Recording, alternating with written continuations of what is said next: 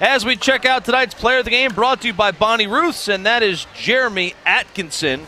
And Atkinson tonight, 18 points in the first half. He would add 8 more in the second, and he was just terrific tonight. And he is our Bonnie Ruth's player of the game.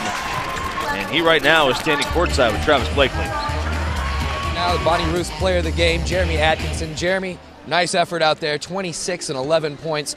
Tonight, first start of the season, how did it feel to come out during tip-off and help the team on to victory? It just felt crazy. I just feel like I'm the energy guy for the team for the whole season, and whenever coach sent me in there, I know I have one job, and that's to D up the best defender on the best offensive player on the other team. And I fell up short, a little short today, but we came back, but we just ran out of gas. The team certainly put up a nice effort in the fourth quarter, trying to rally the troops as they may.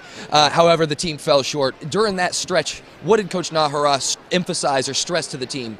Just D up. I mean, we just were hitting shots, and they were just. I mean, they hit a lot of two-pointers, and we're just off. It was offensive today. We were way off our average. It was like 120. We only had 90 points today.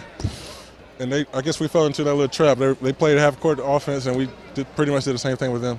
Last question here, Jeremy. You play the same team again tomorrow night, the Austin Toros, right here on the same court. What adjustments can the team make in order to get the victory tomorrow? They're an old team, so we have fresher legs, and they will tomorrow. So we'll be running tomorrow. Hopefully, we'll get back to 120. You heard it here from Jeremy Atkinson, tonight's player of the game. We're going to throw things to break and come back for a quick recap of tonight's game. The Texas Legends fall to the Austin Toros here on KTXD 47.